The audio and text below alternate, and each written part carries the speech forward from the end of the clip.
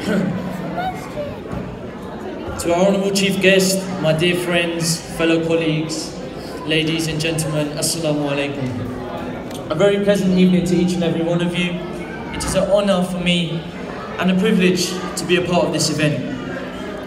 For letting me avail this opportunity, I would like to thank a much respected Mr. Daud Raza and his team.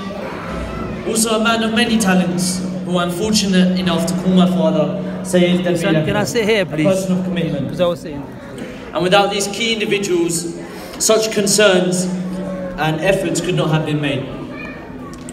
We are gathered here today for this alarming event. Our nation demands our attention. They want us to strengthen them. They are seeking our support and want us to act as a team to resolve the current issues as we have always done in the past whenever the country has called us. Today, in the current scenario, what has happened that is demanding such a unity? Now please listen carefully of what we are at verge of. My audience, most of our people are unaware that the thirsty days are ahead of Pakistan as it is running out of water at an alarming rate. In 2017, the Pakistan Council of Research in Water Resources announced that Pakistan would run out of water by 2025. Pakistan is currently facing an acute water shortage that is likely to wreak havoc in the country in the coming years. The Indus River System Authority told the Senate Forum of Pakistan that Pakistan dumps water worth approximately $21 billion into the sea each year. Yes, $21 billion.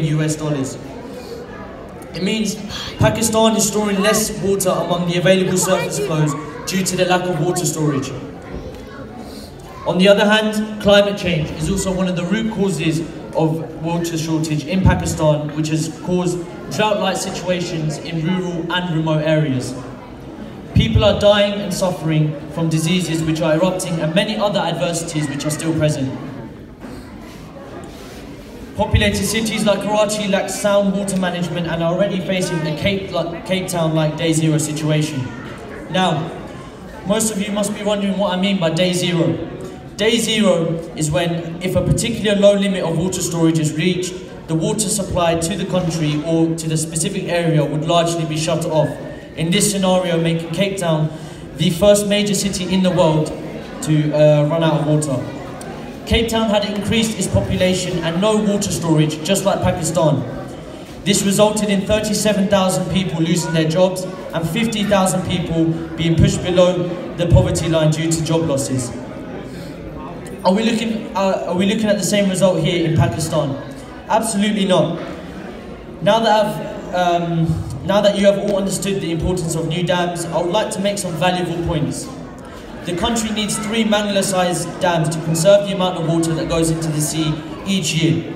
The Indus River System members told the meeting that Pakistan can only store up to 30 days of water, while India can store up to 320 days worth of water. Pakistan only has 185 dams and only 2 large ones, whereas in contrast India has 5,000 dams and China has 84,000 dams, including 4,000 large ones. Although there have been many attempts to build dams in Pakistan, but they have been riddled with land conflict, political disagreements and other international disputes with our neighbouring countries. What a shame it would be if the world thinks a nuclear-powered country is unable to store water. It would be a shame. Now, when courage, genius and generosity hold hands, anything is possible.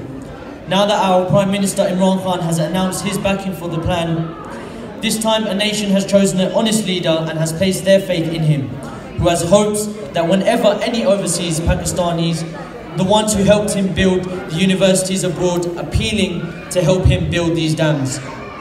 Now, I would like to conclude on a high note. There are 2 ways of spreading light: to be the candle or the mirror that reflects it. Believe me, helping this cause is not only a charity, it is an investment for Pakistan's future. No person was ever honoured for what he received.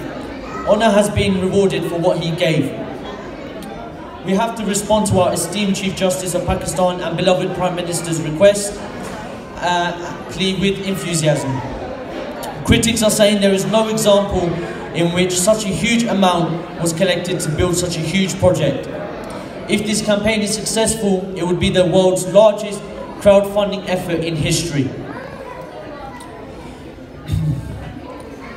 Now, what would be more satisfying? The accomplishment of saving the nation's future and showing that Pakistanis are capable to create miracles when they are united. Now, I'm not saying that every Pakistani should play an integrative role in building these dams, because it has become our duty to compose all efforts to make this dream come true. Do not think your donation is too low. Think of the purpose you are donating for. It may be just a drop in the ocean, but remember, the ocean is nothing but a collection of drops. Today, it is our time to show unity and brotherhood. Prophet Muhammad sallallahu alaihi wasallam, peace be upon him, was also stern about Muslims working together. In a beautiful hadith in Sahih al-Bukhari, he once recalled, faithful believers are to each other as the bricks of a wall, supporting and reinforcing each other. Alhamdulillah, we have so much of the resources that we do not need to beg from other countries to build these dams, and we alone can make this dream come true. Yes, Pakistan would become a better place for all citizens one day, and that day is not very far. Trust in Allah, believe in yourself, and have faith on our newly elected Prime Minister. May Allah keep us all united. God bless you all. Long live Pakistan.